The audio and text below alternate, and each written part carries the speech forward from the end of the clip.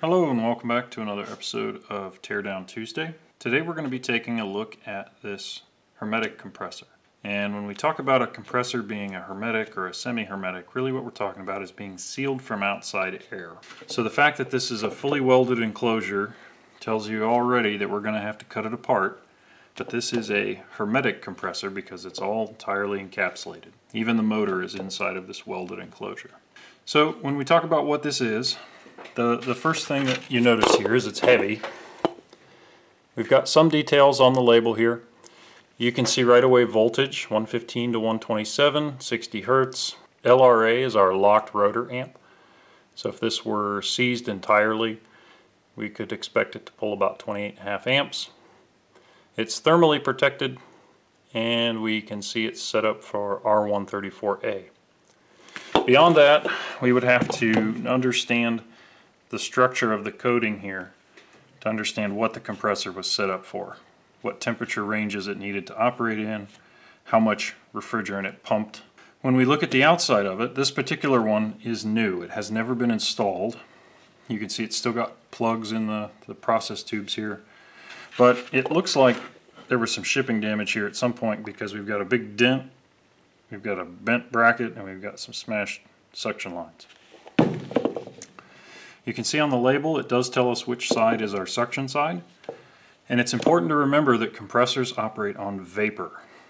We pull cold vapor in on the suction side, we push hot vapor out on the outlet side. That hot vapor then goes through a condenser to pull more heat out of it and return it back to a high pressure liquid.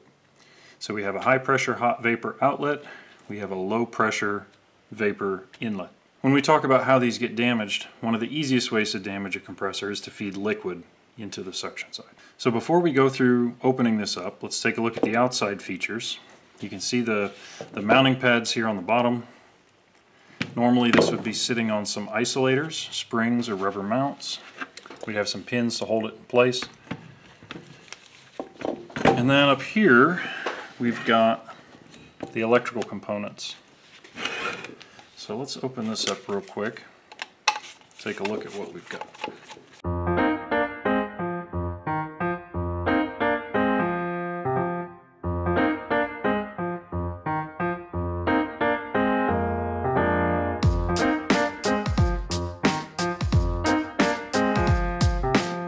Alright, so now with that opened up, you can see our components here, start components.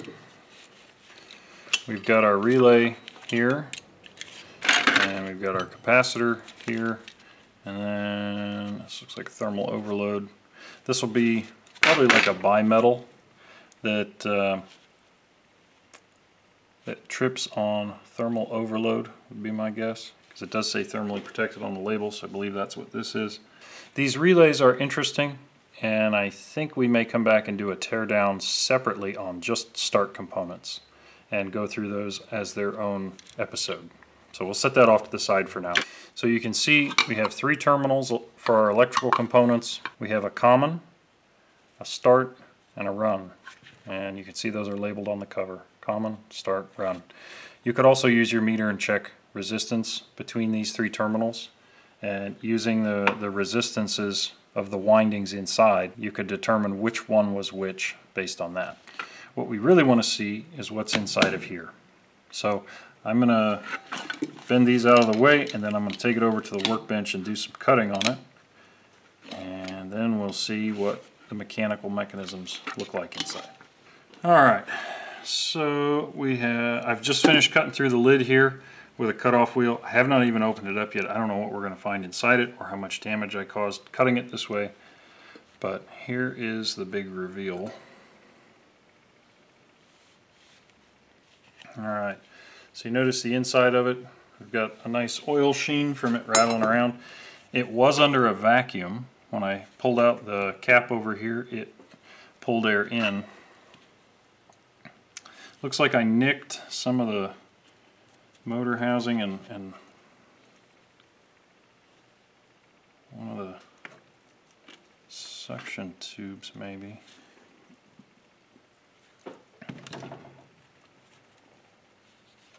Yeah, so interesting setup right away here. You can see the motor windings down inside here, and the motor windings rotate this eccentric, which then moves this piston up and down.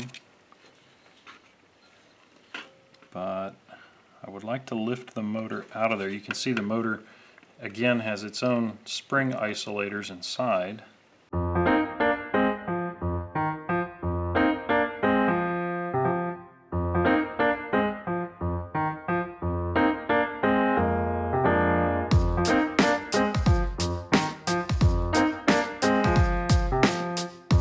Alright, so you can see the spring isolators down inside here. These are just little tiny springs, and you can see the oil that our compressor would run with. The electrical terminals passing through the shell, but you can really see the suction lines. They're just pulling right into this open space. The compressor itself over here is going to have an inlet port. Looks like it's drawing its inlet here. It pulls that up through. We compress the vapor and then push that vapor out through this process line here to our hot vapor side. Now, the oiling system in a compressor is interesting. So you see that the oil sits down on the bottom and there's not really very much of it. But what happens is the motor itself has this hole in it, and inside this hole, it's very hard to see, but there's a very small piece of metal that is sort of like a screw, and as this motor rotates, it's pulling that oil up. Let's see if you can just barely see it there. It's pulling that oil up and throwing it out the top, and it just distributes that oil around the inside that way. So let's get this bent out of the way. It is interesting, this does not want to rotate, so I'm not sure what we've run into here. It may actually have damage. I think we're fighting with the valving. You can hear the valving opening and closing there. Being a new compressor, it's pretty tight. So let's get the valve cover open here.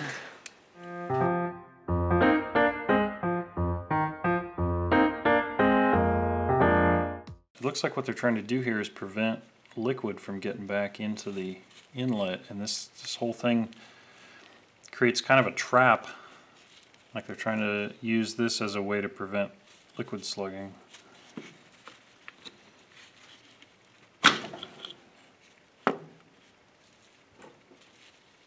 Yeah, so this thing just has a little trap shape to it that makes the vapor coming back. Yeah, that's exactly what they're doing, is they're using it as a little trap. It's got a little drain hole in the bottom of it too. They're trying to make sure that you're not pulling liquid in on this. And the reason that's so critical is our valving here. And this is our valve plate. We can pop this loose. You can see there's an oil film on it. And the valving in a compressor is really, really critical. If this valving gets damaged, or it wears out or it cracks, this is one of the main failure points on a compressor. The motor still runs, the compressor still kicks on, but it's not able to effectively pump anymore if the valving gets damaged. So our valving here, you can see we've got a sort of a spring steel valve that just has a lot of flex to it, and it sits against one port. And then the other port in our valve plate has a valve going in the opposite direction. And we have two real phases of movement here. We have a suction phase where the piston is dropping down and it's pulling in. So the suction phase would be this valve, the larger valve. And then as the piston reaches the bottom of its stroke and starts coming up again, it's going to close this valve against the plate, seal, and it's going to start pushing the compressed vapor up through this smaller valve. So this would be our outlet. Now when we looked at our valve cover, you can see the outlet area is this space. The inlet space was this area.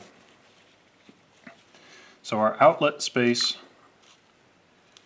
lines up on top of two ports here. We got this port and that port. So this would be one of our outlets. And it looks like our other outlet was piloted, but they didn't drill it.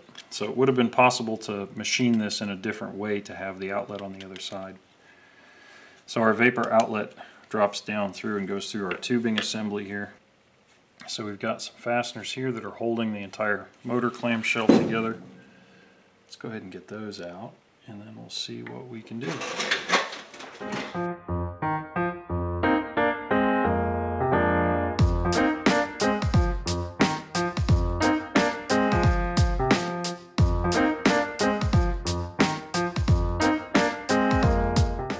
Well, so now with the winding off, you can see the core of the motor here, and I'm not sure what happened here. It almost looks like it really got stuck and gouged the sides of the winding assembly.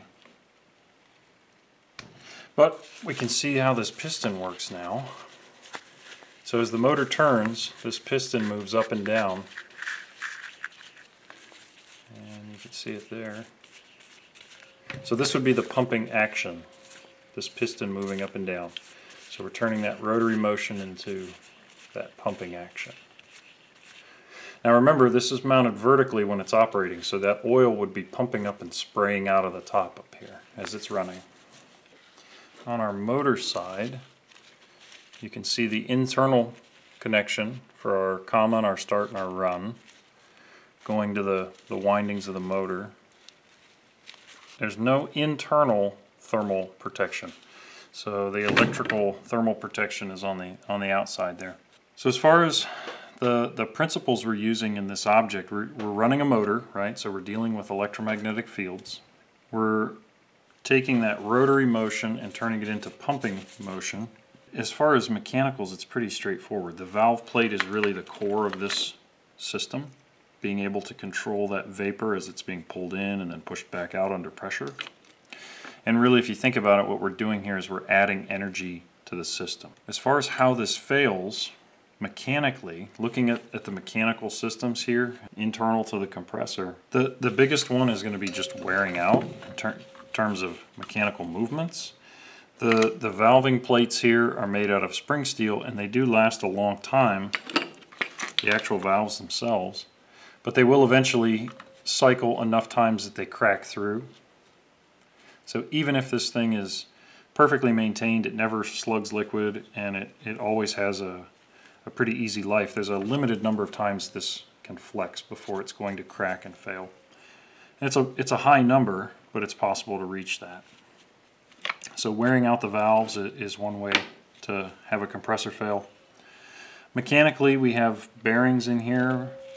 We've got oil down on the bottom. It's possible for this oil to become contaminated through a system failure, or to become acidic and start to etch and eat things. And as that happens, it's going to tear up the bearing surfaces that we rely on here for precision movement. That's another way that we can have a failure occur. We can also run into that same acidic oil beginning to etch the enamel on the windings. And if that happens, the windings will short. We can have a burnout, which really just contaminates everything, right? If we have an electrical fault in here and it starts arcing, that arcing is going to generate an electrical plasma that's going to start to disintegrate the refrigerant, disintegrate the oil, and create a pretty big mess. There's plenty more to talk about with refrigeration compressors, but I think this at least gives you a good idea of what's going on inside this thing.